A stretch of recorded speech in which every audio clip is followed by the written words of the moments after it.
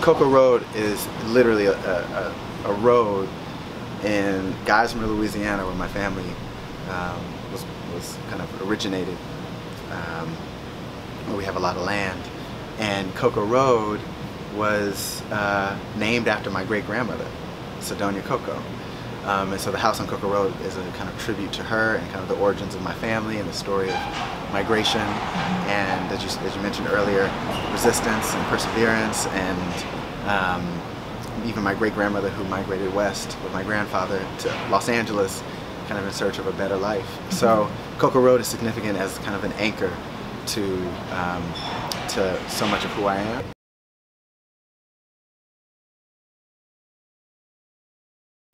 Someone told me once that they feel like a lot of the women in my life, my mentors, the elders, my mother, have been described as redwoods. And I think what that means is their strength and power, perseverance and brilliance, and a community of people that actually need each other and support each other. So that's why this kind of was so beautifully put to me once, that they described this community of women, including my mother, as redwoods. And so growing up, I always wanted to tell a story about that life experience. And I'm really lucky that I had this one moment in Grenada.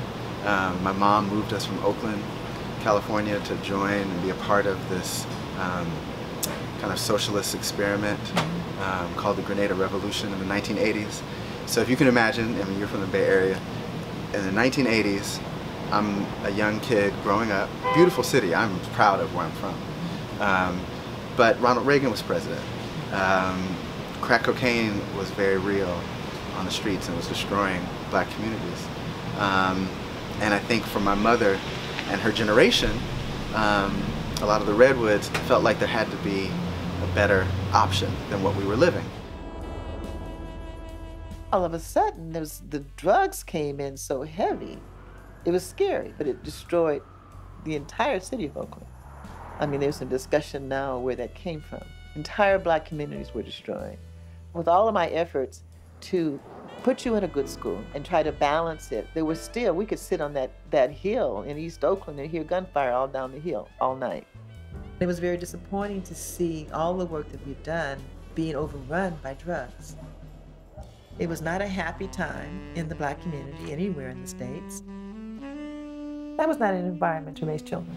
And so this island of Grenada kind of hit her radar because they were doing something that she'd only imagined happening for herself back in Oakland. So she packed us up and we went to go be a part of this revolution. And so we were there, and if you can imagine healthcare being free and accessible, education, literacy, all the things that are just so basic in terms of human needs that were happening on this small island nation with people who look like us. So that was just like life-changing. And so I knew at some point I had to tell this story, and I started, I don't know, 17 years ago. I'd like to ask Sister Angela to make a few brief introductory remarks. I'm here in Grenada for the very first time. The experiences that I've had here in Grenada have confirmed in a very powerful way where we are headed, what the future of the entire planet ought to look like. This beautiful, powerful militant revolution.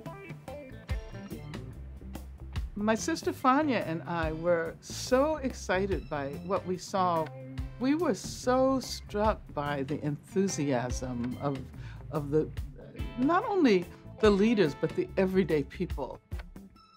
For us, Grenada, especially for Black people, really marked a new moment in history. It just sort of captured the imagination of us. Here's a socialist government, a revolutionary government right here in our own hemisphere.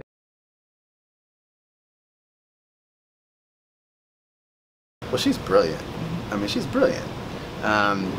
And she's part of that group that I mentioned earlier, and you don't really recognize that you're growing up around people who have changed the world, literally. And Angela's one of those people. Fania Davis, her sister, is also one of those people. My mother, Erica Huggins. But Angela is brilliant. I mean, I feel like I've been learning from her since day one. And as a kid, you would sit around in the living room and overhear conversations about the world they were imagining and all the work they were doing to get to that place, whether it was you know, in Angela's case, being part of the Free Angela Davis Committee, which my mother was. Fania and my mother went to Cuba and worked together. So there was always like kind of stuff happening around me. It wasn't until much later that I realized the kind of brilliant influence and contribution that Angela has made and continues to make.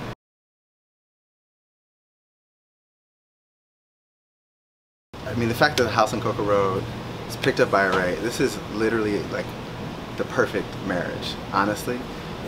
This film is so deeply personal. It's about my family, it's about community, it's about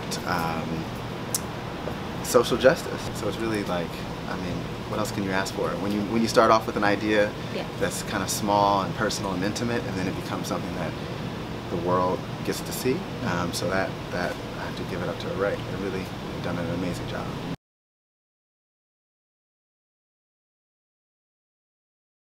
Well, this film, I mean, how do I say it? It's from such a deep place that I can't imagine making films for the rest of my life that don't come from spaces that are a part of myself, a part of my community, a part of my family, because those life experiences are valuable.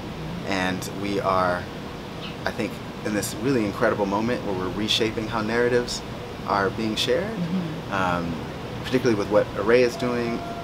I mean, to pay attention and to put energy into stories that do not often make the mainstream media headlines, to invest in stories that are three-dimensional, that have subtleties about who we are as people, that aren't like didactic, kind of two-dimensional things that we often see in the industry. It's really, it's a beautiful thing.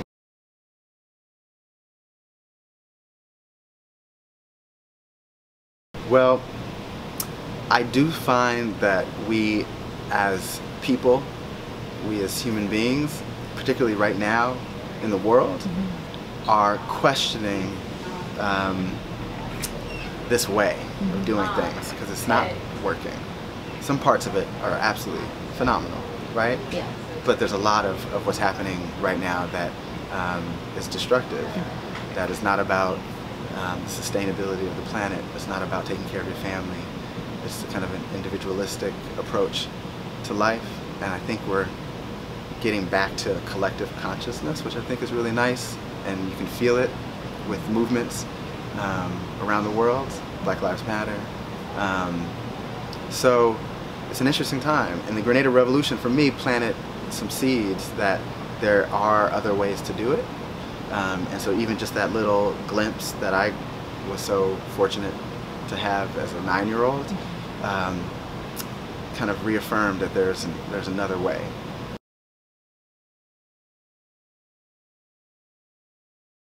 Key takeaway. Wow. You know, I've been told that this film has a lot happening in it. Like, there's children of war, there's the Cold War, there's Black Power movement, there's COINTELPRO, FBI, there's Grenada and the Revolution. I mean, we cover and touch on so many things, but what was really important for me was to keep it in a lens, or through a lens of a family. And so I hope people walk away feeling like there's value in their stories, because you don't necessarily have to be Angela Davis, right?